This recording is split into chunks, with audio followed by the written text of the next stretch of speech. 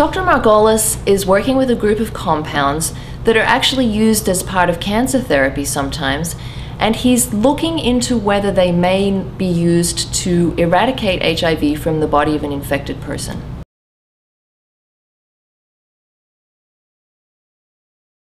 Research looking into how we may be able to flush HIV out of the body of an infected person is really a cornerstone of important research endeavor in HIV, because if we can work out how to get rid of HIV out of a person's body, how to cure them, then they no longer need to be in medical care taking antiretroviral therapy. They can live long, healthy lives without having to take antiretroviral therapy.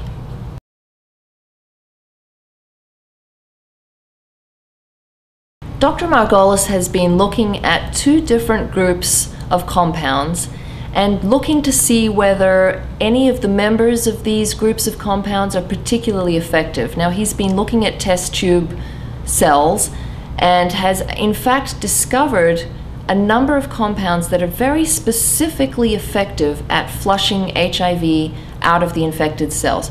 There's a lot more work that needs to be done, but he has narrowed down which compounds look like the promising candidates to follow up on.